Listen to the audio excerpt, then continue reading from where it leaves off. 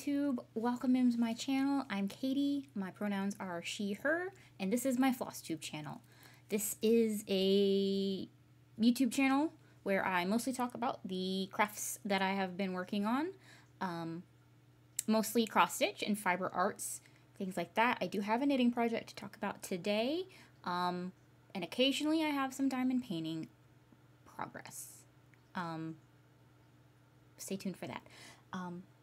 So yeah, welcome in if you are new. Welcome back if you're not. Thank you so much for joining me today for this update. I've got a little bit to talk about with you guys, so if that sounds good, grab a drink, grab a craft, and let us get started with the video. I've got my cruise ship mug from Royal Caribbean today. Okay, so it's been a little while. Halloween has come and gone, and during that time, I was feeling the Halloween vibe, so I did pull out both of my spookier projects since then, a little bit. So this first project, it's hard to see because it's like the perforated paper. Oops, upside down. Okay, so this is my Mill Hill Buttons and Beads Haunted Mansion. Since the last time I showed this, according to Notion, last time I worked on this project was in June. I was actually a little bit surprised by that because I honestly thought it was longer. I thought it was since the previous year. Anyway, last time I showed this, I was pretty much about here, maybe a little bit more of the tree, but I did fill in some green, and that's either a pile of leaves or like some kind of bush or shrub. I will show you the cover picture so you can see what it's supposed to look like. It's quite small. Can I get you up here? There you go. Yeah. So down here on that right side, I'm going to work my way across the porch. So I was like one stitch off and had to frog so much. But I'm back on track and I'm making good progress on the porch. It's quite a lot of fill-in here, so that'll feel like good color blocky progress. I love that. And then yeah, we're just, you know, I'm gonna keep on keeping on. My needle minder is from Adam Hart Cross Stitch. Came in a box of an order of her Heart Floss drops that I have in another project. Yes. So if you don't know, Mill Hill's kits come with everything you need. It came with all of the DMC floss, and then I just bobbinated it for the most part. So that's that. And I will say I was watching Julie, Kansas City Girl in a Colorado World, and she is working on a series of all of these sort of spookier buttons and bead kits, and she's doing them all on one big piece of linen, which I really love that idea. I kind of wish I had done that instead. I'm not nuts about the perforated paper. It'll be okay, but I may choose differently next time. But yeah, hers looks so good. I will say my Flabbers were completely gasted when she said that she finished one of these in like 3 days. And this is going on like a year, so we're definitely very different stitching styles. But that was a great Flosstube episode from her, and it reminded me that this little guy was waiting for me. And it was right up to Halloween, so it was just perfect. I did get about 3 nights of stitching done. Unfortunately, it was a little bit of backwards progress, but yeah, it's kind of back in the front of my mind now, and hopefully we'll get a little bit more attention before it gets shoved back into the back of the closet. Okay. Getting moved down. And then next for spooky season, wrote this little bag too, actually, is my Tonight We Ride. And this one, I really didn't track or do any notion entering for anything that's in a paper pattern. I will sometimes for a paper pattern, but I forgot. So last time we talked, I believe I only had, wish I hadn't taken it out of its hoop, one owl. I don't remember which one, but there was only one owl and fewer tree branches. And then this is the bottom of the last witch. It's like her skirt or something hanging on there, hanging down the room. So yeah, not very much, but I did pull this out a couple of nights leading up to Halloween through October, maybe a little bit in September too. I don't remember. But this is a really fun project to work on. The pattern, Tonight We Ride, from the Autumn Lane Stitchery, from the very first Halloween box. So we're here. Should give the owls their eyes soon. This is a 16 count Ada in the color Pumpkin Patch from Bestitch Me. Really great modeling. I think this was my first project on a non-14 count, perhaps. Maybe. Y'all, I almost spilled this all over everything. That would have been the end for me. Yeah. And this is all just DMC, so much 310. I think the kit came with 5 skeins, and I may have to buy more. I'm not the most economical floss user, but I do like color blocky, less color changes is the way to go. For sure. Okay, and so those were my 2 very spooky projects. No, actually, I go not in order.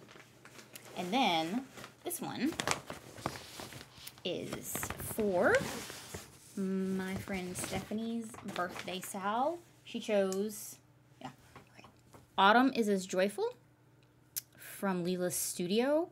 I do not have a printout of it, so we'll try to remember to put in a cover picture when I'm not, so it won't cover up this, but I'm really close to finishing this big motif. It is quite large.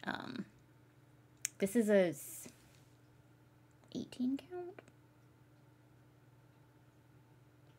18 or 16. Let's find out what Notion says.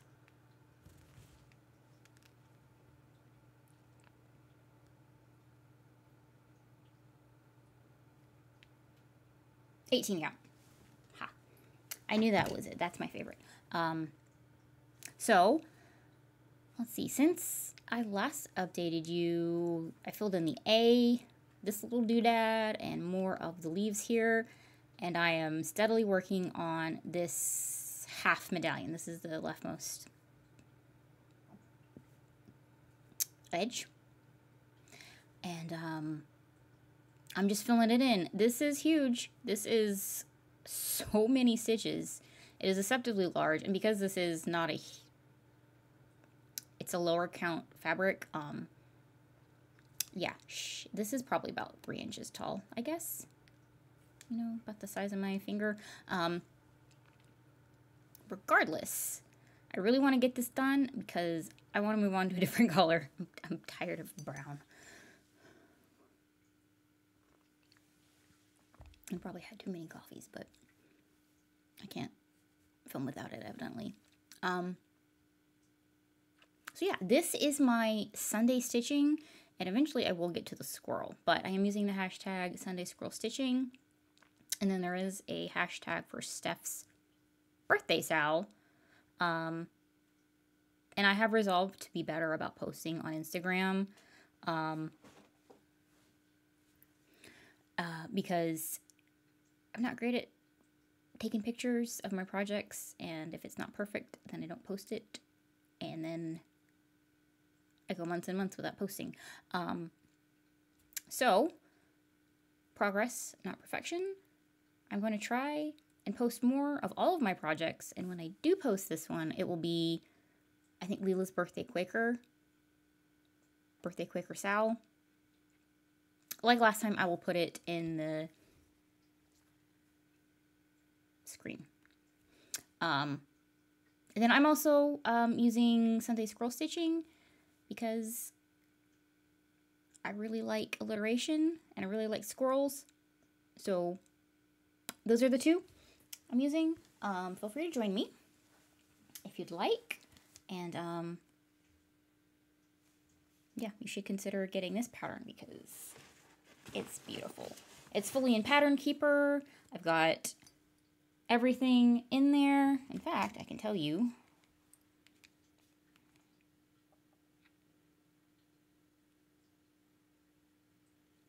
There are 1,117 stitches that I just showed you in that.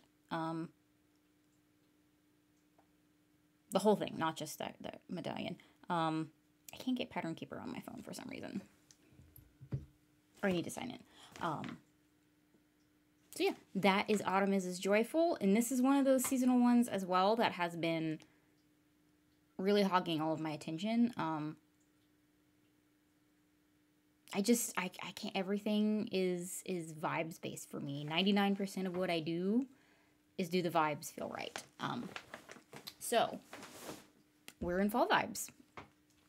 So that's what we're going with.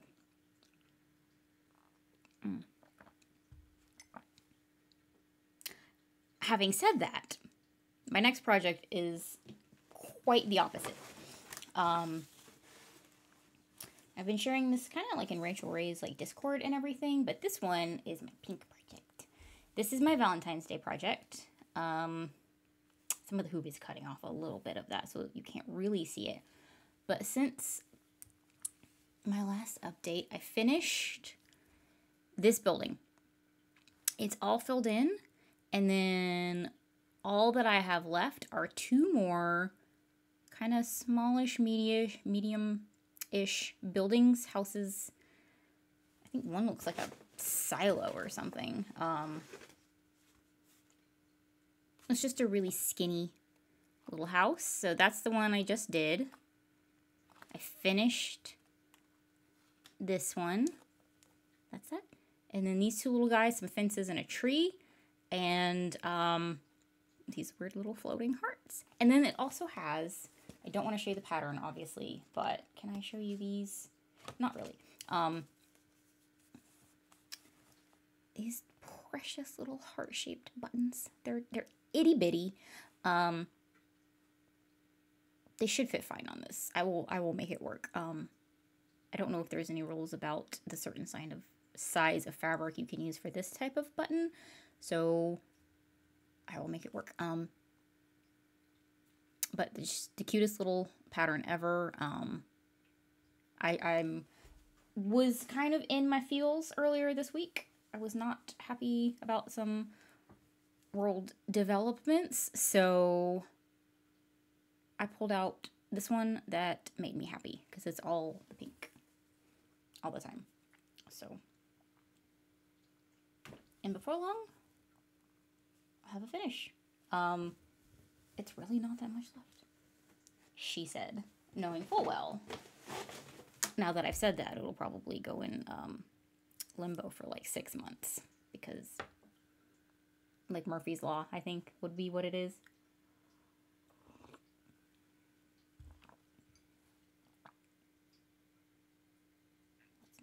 What's next? Okay, so, oh, I should have done this one next instead, but that's okay. This one I worked on last night. And every time my binder ring sticks to my fabric keeper thingies. This is Maple Lane. And see, since the last time I filled in the outlining of these little scallops of the awning, and then the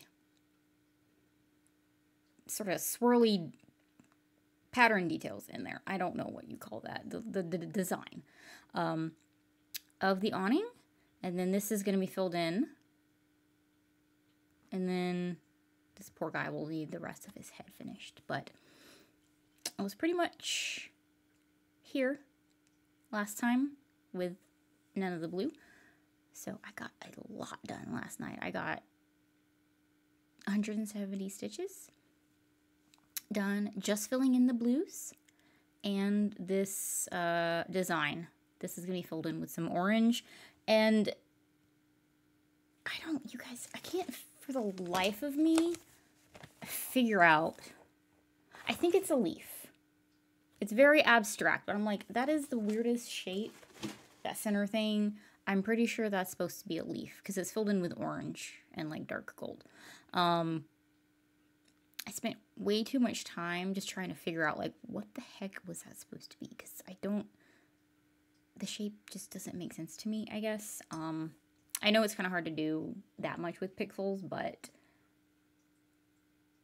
I spent way too much time trying to decipher what the heck that was. That being said, I still love this project. This was my first ever linen project. This and the Tiny Town project are both on a 30 count mystery linen that was gifted to me from a community member from Michelle Bendy's Discord, who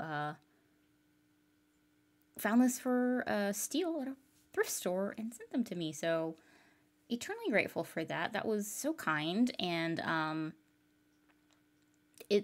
this was a great first project for linen because it's a very loose, very, very loose and wide open weave. So it's really easy to tell where my thread needle goes. So this one has been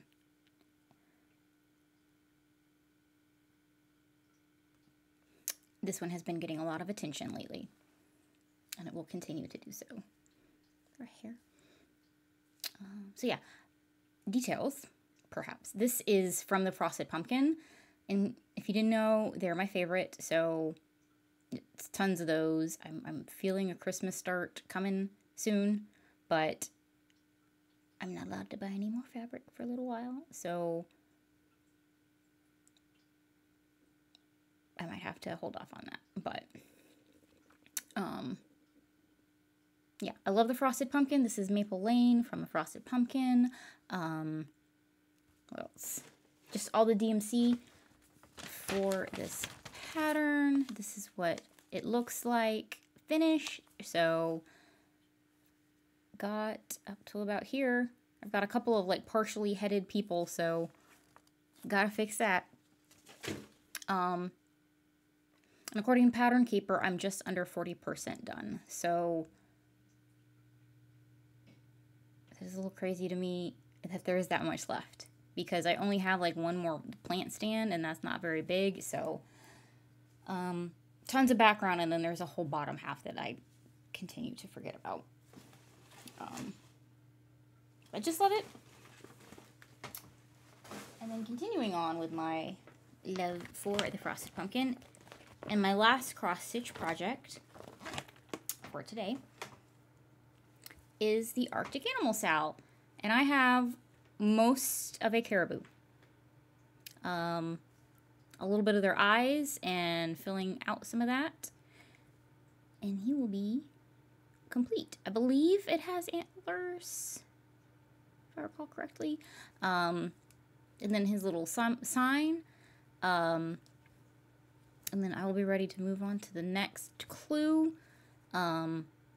The most recent drop, don't want to spoil, spoiler alert, if you aren't already aware or don't want to be spoiled, it's like a little roof that goes over them all. So it's going to be really cute. The fabric is a 28 count cashel from Picture This Plus in the color Nocturne. So the last two projects were great first linen projects. This one, I'm not loving the 28 count cashel. I don't know if those other ones because they're found in a thrift shop. Maybe they're not how linen is supposed to be, but at this time I'm not. It's okay. It's not like a deal breaker, but it's not my favorite either. So next year I'm probably going to order their Ada kit. But anyway, I'm going to finish up the caribou and then I believe move on to the little puffins. And I think there's also been an Arctic hare drop as well. So another little white critter in there. And then it's just moving along so quickly, and I'm pretty behind, but I just love these patterns. They're just the cutest. I like the cute chibi kawaii kind of art style, so those projects are perfect.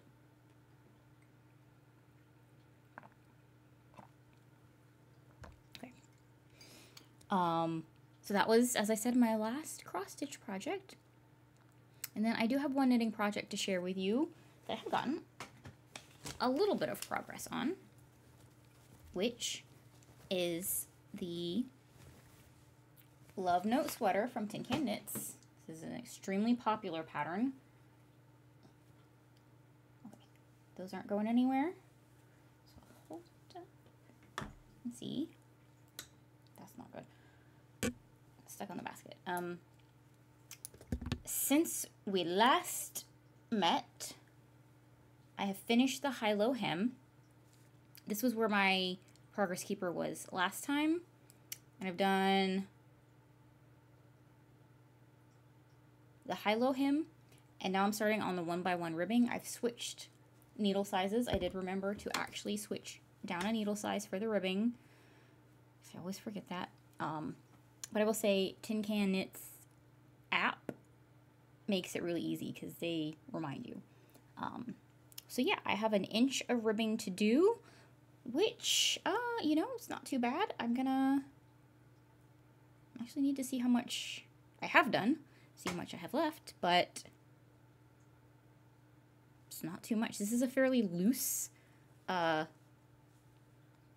It's not super dense, kind of light and open. So I mean, that's not an inch. That might be 3/4 or not really sure. I have a measuring tape in there. I will figure that out next time I work on it. But I did go ahead and wind up another ball of the Truffle Cashmere from Treehouse Knits. I don't think I have all the labels with me to remind you of the fiber content. So this is 2 fingering weight yarns held together. Spruce Sock in the color of the Money Beats from the Office collection from Dwight Schrute. So sock yarn, 75% merino, 25% nylon, really nice, smooth, 3-ply, I think, maybe 2-ply. Nice and smooth and tight and really easy to work with. And then the fuzzy is Truffle Cashmere, which I do not have the label, I don't think. And do I remember what it is? No, I don't. But I did find the label. 81% superwash merino, 19% cashmere. So it's so soft. It's gonna be amazing. And I might actually get to wear it this winter. If it ever gets cold, because it's about 80 degrees outside right now in November. So that was a little bit of babbling about my projects. But I want to share. I love my crafts and I want to share them with everybody and hear about what everyone else is working on. I just think it's a great community out there. So that's why I do these. Only other thing I really have to share with you guys would be some plans, which are few, because I may have mentioned that I very much need to put myself on a no-buy for non-essentials. We've done some budgeting around here and realized maybe. I need to cut back and use what I have. So I do plan, after I get this here video edited and rendered and all of that, to get Erdusia on a hoop and get a start on that. Because I've had the fabric for 3 months now, since August. It was delivered maybe mid-September, because I ordered it in August and then it took about 8 weeks to get finished. So, that was a tangent. Bring it back. Plans to start Erdusia, the mermaid. I will put in another picture. That's a Bella Filipina mermaid.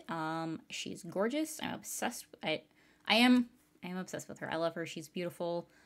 I just need to get my rear in gear and show that love by actually working on her, because she's been neglected. Other than that, I don't have any plans for starts anytime soon. I've got some ideas kind of percolating, but for the moment, that is really it. I'm currently moving on to books and media. I'm currently rereading the Heroes of Olympus series from Rick Riordan. I'm on the last book, Blood of Olympus, and I have been trying to get through that for a while, but I keep falling asleep instead of reading. So progress is slow on that. It's a great book. It's a great series. I really like that author. I've read them several times before, which might be why I'm not super motivated to like find out what happens and finish and all that. But I do love a reread every now and then, and he does have 2 new books out that I haven't read yet, which is why I'm doing the reread. I think he's a great author.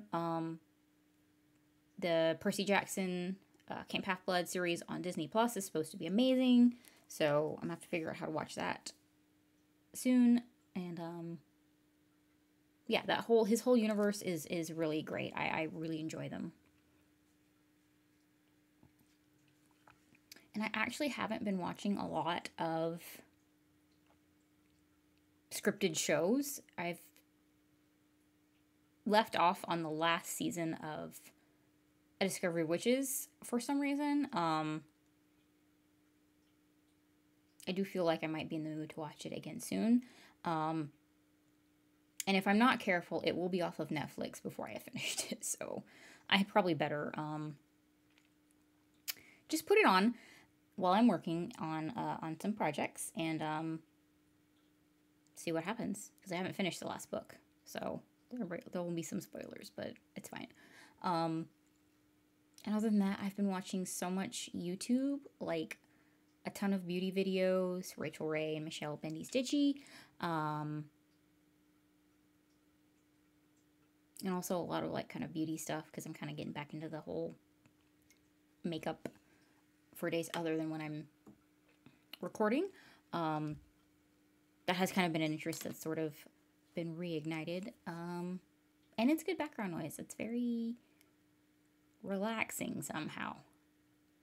It does feel a little crazy to say it, but that really is everything I have been up to. If you enjoyed this video, if you made it this far, I appreciate you for hanging out with me. Go ahead and give me a like, subscribe, and leave a comment down below. Tell your friends about my channel. And I appreciate every one of you. And I'll see you next time with another update. Take care. Bye.